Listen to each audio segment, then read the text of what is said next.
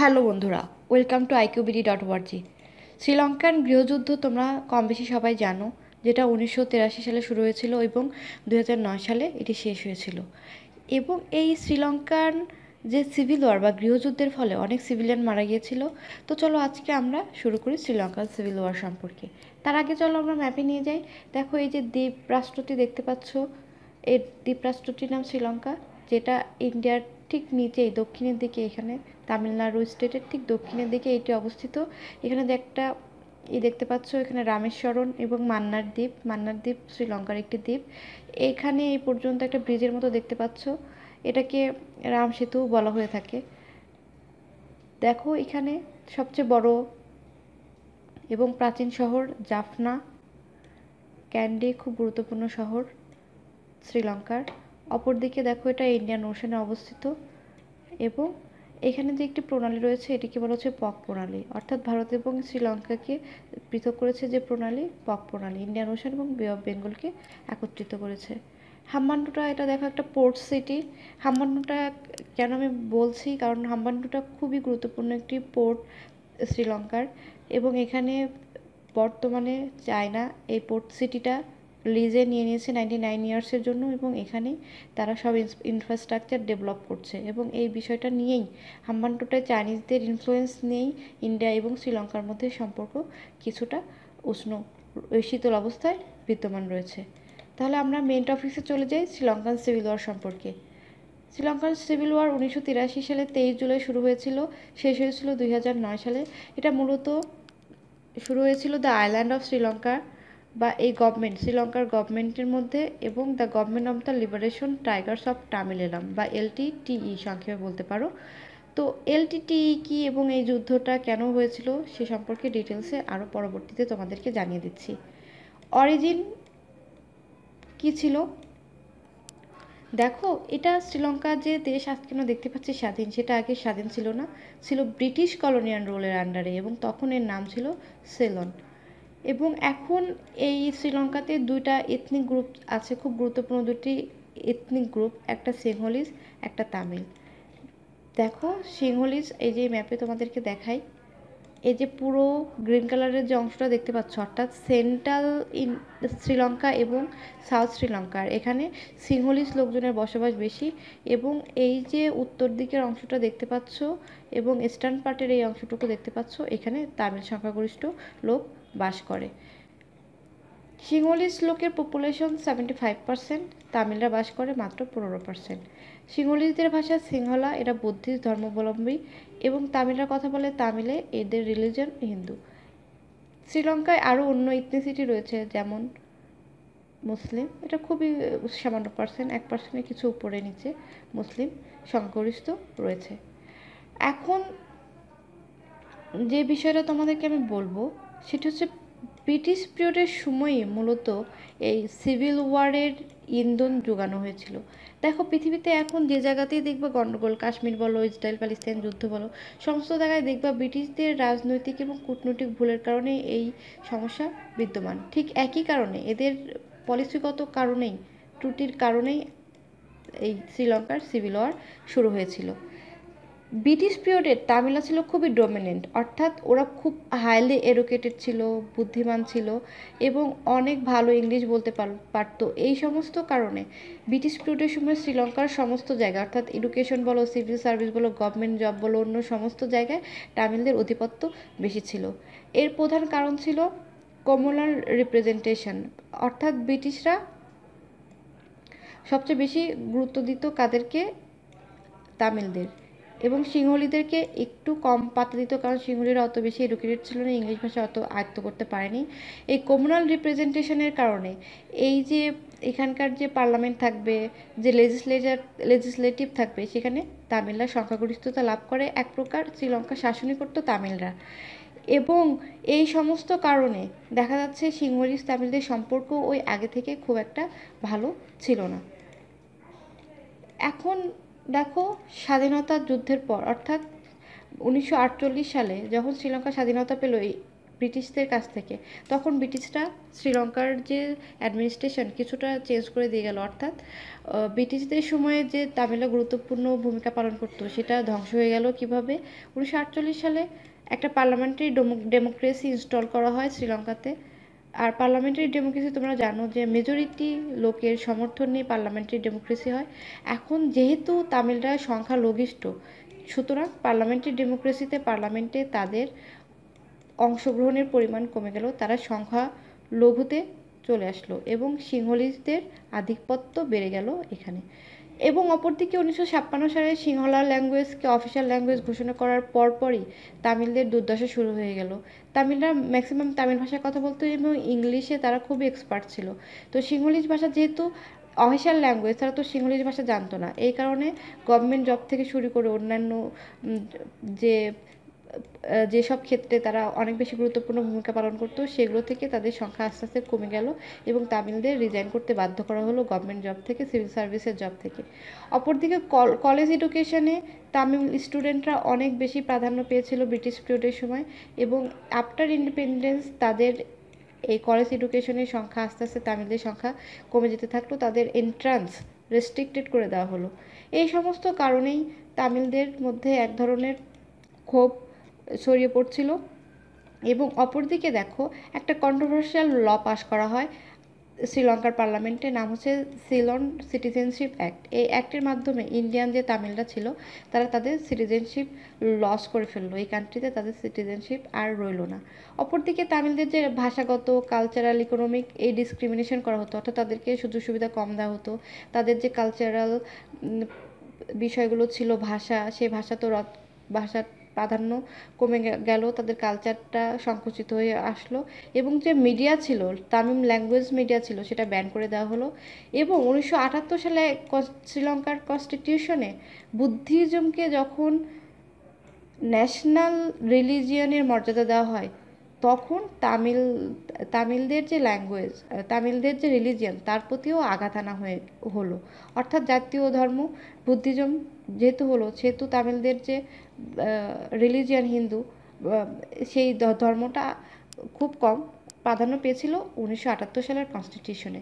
এই সমস্ত কারণেই তামিলদের মাঝে এক ধরনের ক্ষোভ ছড়িয়ে পড়ে এবং যে স্টুডেন্টরা ইউনিভার্সিটিতে বেশি পড়াশোনা করতে পারো না, রেস্ট্রিক্টেড করে দিল, তারা আস্তে আস্তে পলিটিক্যাল মুভমেন্টের দিকে এগিয়ে যেতে থাকলো। এবং এই কারণেই সিংহলিজ তামিলদের মাঝে মাল্টিপল রাইট হয়েছিল 1956 সালে, 1958, 1977 এবং 1983 সালে।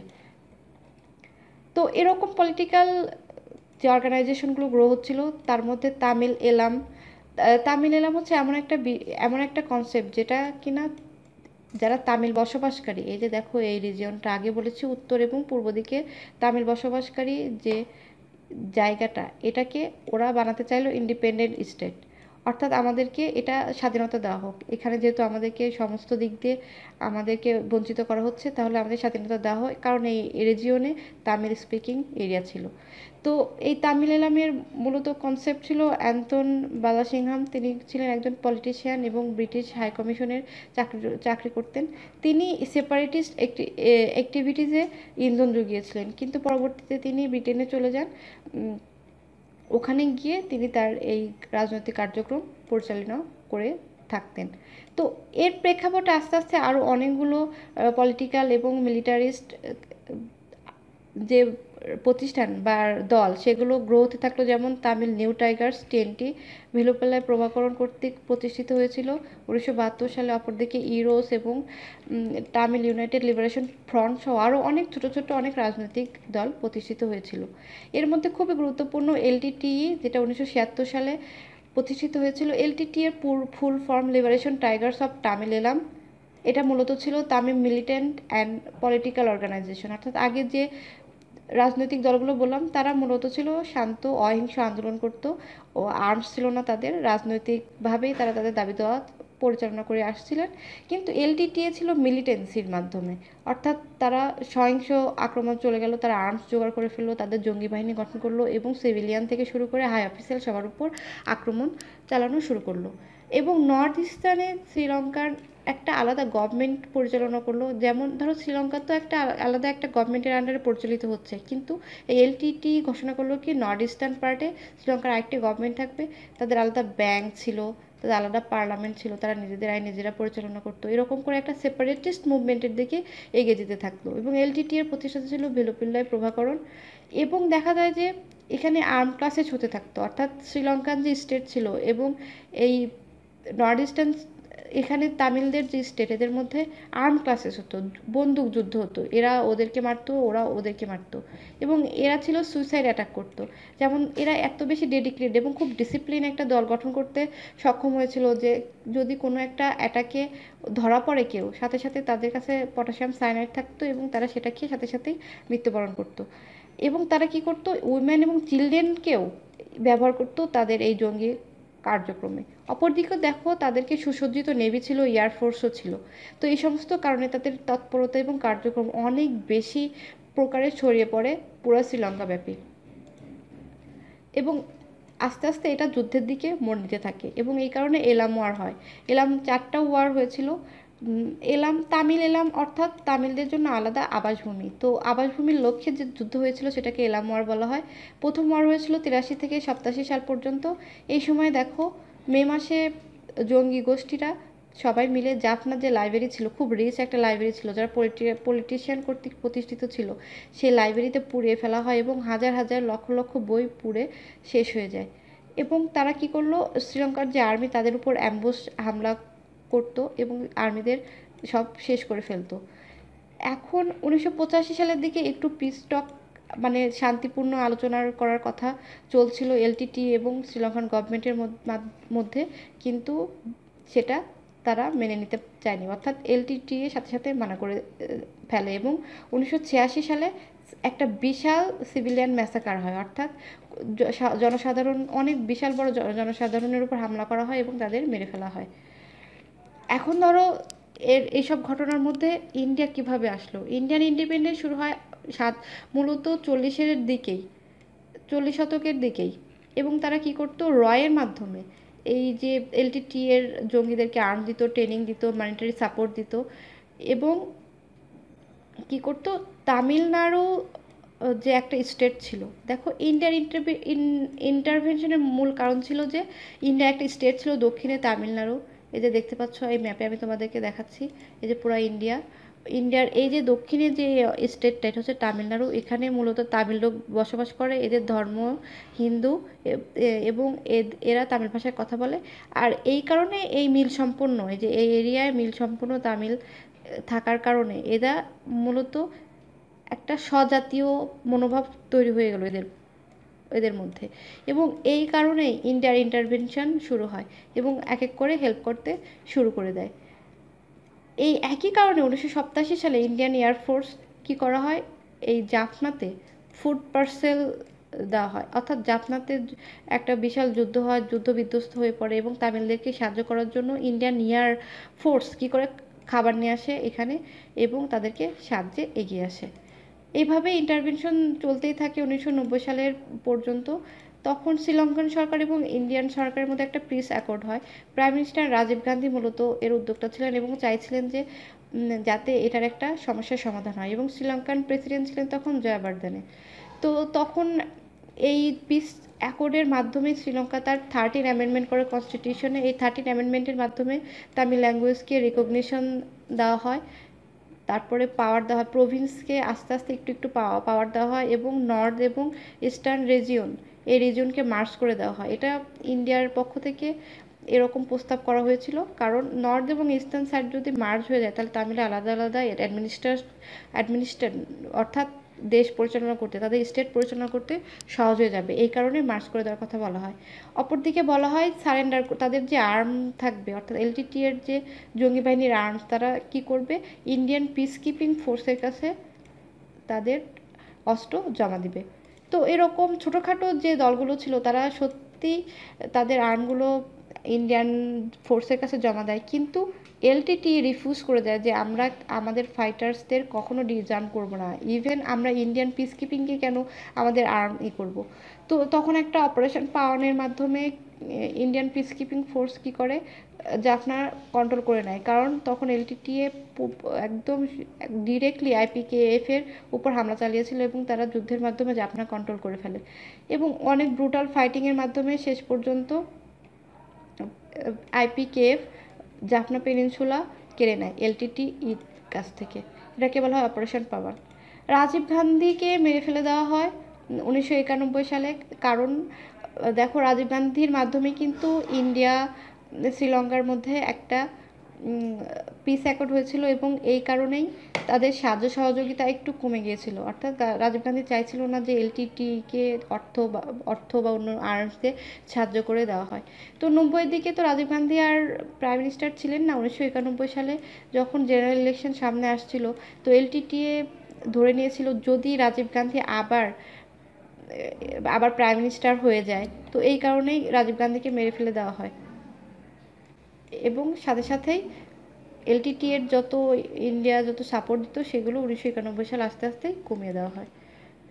দ্বিতীয় ইলাম যুদ্ধ হয় 1990 থেকে 95 সালের মধ্যে এবং ওই সময় চিফ মিনিস্টার ছিল নর্দার্ন ইস্টার্ন প্রভিন্সিয়াল কাউন্সিলের পেরুমাল। তিনি মূলত 19 দফা ডিমান্ড করে এই ইথনিক যে ক্রাইসিস ছিল রিজলভ করার চেষ্টা করেছিল এবং ইন্ডিয়ান পিস কিপিং ফোর্স 1989 থেকে 90-এর মধ্যেই সমস্ত ইন্ডিয়া উইথড্র করে নিয়েছিল এবং এই সুযোগে এলটিটি কী করলো, যেহেতু আর ইন্ডিয়ান পিস কিপিং ফোর্স আর নাই, তারা আবার নতুন করে জাফনা থেকে শুরু করে তাদের আলাদা আবার অন্যান্য টেরিটরি নিজেদের কন্ট্রোলে নিয়ে চলে আসলো। ইলাম ওয়ার 3 হয়েছিল 95 থেকে 2002-এর মধ্যে। এই সময় প্রেসিডেন্ট হিসেবে ক্ষমতায় আসেন চন্দ্রিকা কুমারাতুঙ্গা। তিনি এসে ওয়ার অফ পিস পলিসি গ্রহণ করেন, অর্থাৎ আমরা এলটিটি বা তামিল ইলামদের সাথে শান্তি সমঝোতা করতে চাই।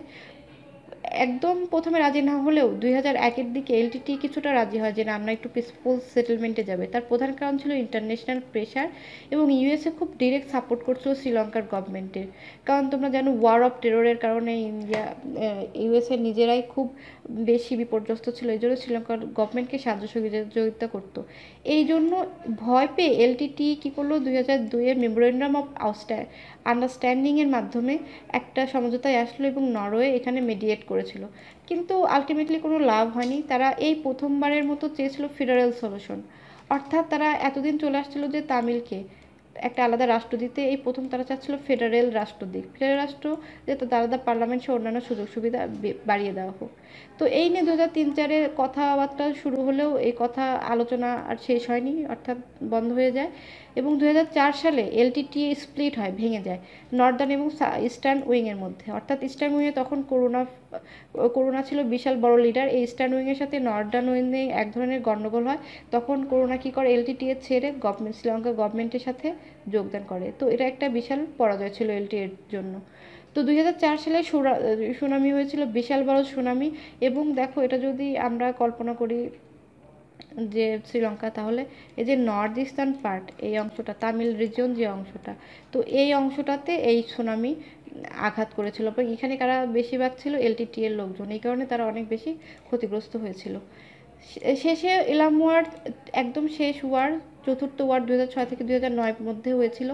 তো এখানে ওরা আস্তে আস্তে তাদের গেরিল অ্যাক্টিভিটি আরও বেশি বাড়িয়ে দেয় এবং তাদের যে নেভি ছিল, সি টাইগার্স বলা হয়, তাদের সাথে শ্রীলঙ্কার নেভির বিশাল হাতাহাতি হয় এবং এই সমস্ত কারণে ইউএস স্টেট ডিপার্টমেন্ট ওয়ার্নিং দেয় টাইগারদের উপর যে তোমরা থামো, নইলে কিন্তু তোমাদেরকে আমরা শেষ করে দিব।